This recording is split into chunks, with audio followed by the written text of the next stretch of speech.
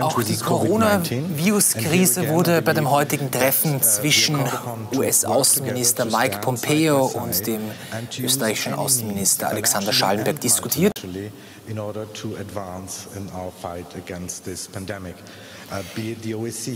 Gemeinsam will man eben gegen die Corona-Pandemie kämpfen.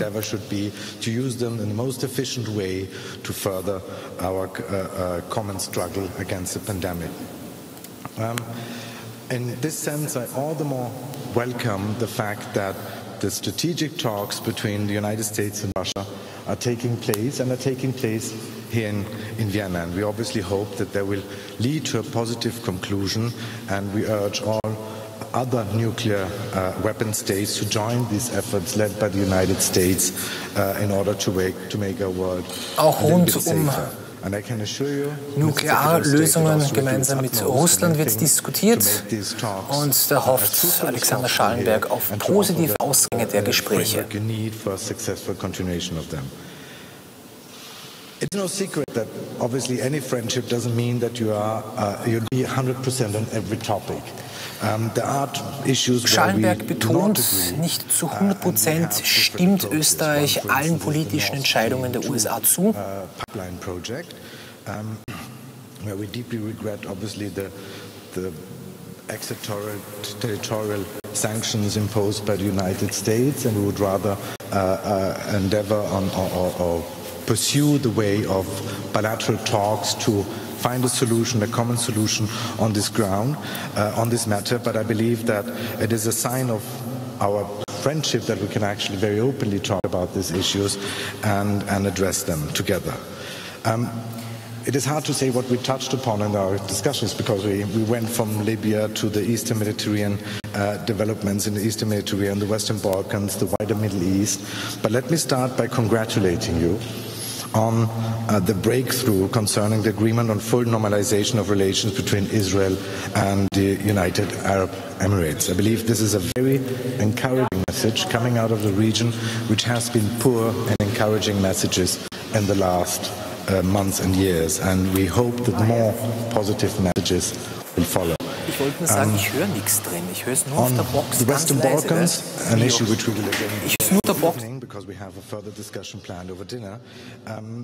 We consider that the United States are an indispensable partner for us to keep the region stable and to enable the region to have an economic fruitful development. And we very much welcome the continued US engagement, and I just heard that beginning of September there will be new talks, Pristina, Belgrade, in the US, in Washington. So this is something where we have the feeling that the European Union and the Americans together have to stand side by side in order to get this very European region closer to the European Union. One issue which we discussed in particular was the development in the Eastern Mediterranean, including Turkey. I have to say that Austria is very concerned about the dangerous and alarming situation which we believe could easily escalate. And we will have a discussion this afternoon among the foreign ministers of the European Union. And I know that my Greek colleague, Nikos Dendias, is here in Vienna too. He will meet you, and I will meet him just after this press conference. This is a topic of high urgency and high importance for everybody, and especially for the European Union. I believe that the actions taken by certain states in the Mediterranean, from Libya, Syria to North Iraq, even the reclassification of a world-renowned monument, the Hagia Sophia, as a new mosque, should lead the European Union to reevaluate its relations with Turkey. Last but not least, one issue I would like to raise is the situation in Belarus. Austria and the European Union over the last couple of years had made it their task to reach out to Belarus, to extend a hand to Minsk. And that's why the situation and the development we have seen in the last couple of days is so disappointing. It's a huge step backwards. And I'm deeply worried about the events unfolding in Minsk and in other cities. I call upon the state authorities in Belarus to immediately stop violence and the arbitrary detentions of peaceful demonstrators and journalists. Mit Russland müssten vorangetrieben werden, wie Mike Pompeo sagt. is not sufficient. Further steps are needed. And I believe the one thing this country needs most is the start of a meaningful, comprehensive national dialogue. Ein vorsichtiger Dialog muss eben gestartet werden. Und Schallenberg bedankt sich für die positiven Gespräche mit dem US-Außenminister Mike Pompeo. Und nun gibt er das Wort an Mike Pompeo weiter. Thank you very much, Mr. Secretary. You have the floor. Thank you, Foreign Minister Schallenberg. I greatly appreciate you and Chancellor Kurz hosting me here. Pretty nice gigs. And a wonderful lunch with your team as well. I appreciated that very much. Thanks for making this day possible. It's important. Austria is a bedankt sich eben bei dem österreichischen Außenminister Schallenberg, dass dieser historische Tag heute möglich ist. A true force for democratic ideals, free enterprise and stability in the heart of Europe. I met with business leaders this morning, many of whom have invested in creating jobs in the United States and are growing their business from both sides of the Atlantic together. An important part of what we all do because of the nature of our two countries. Our relationship has only grown stronger since Chancellor Kurz's visit to the White House in February of last year. I had the pleasure of inaugurating the Friendship Tram this morning that highlighted many of our very ties, which stretch more than a century now. It was truly a lot of fun and special. Met some young Austrian entrepreneurs as well, which was special. I know they'll do great things here.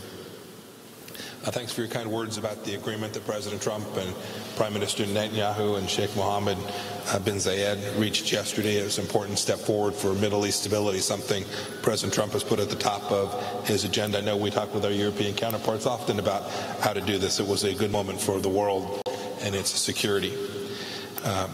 We talked about a whole broad range of issues. Look, right here in Vienna at the OSCE, our team is fighting hard to hold Russia and many other participating states accountable to their international commitments on human rights and fundamental freedoms.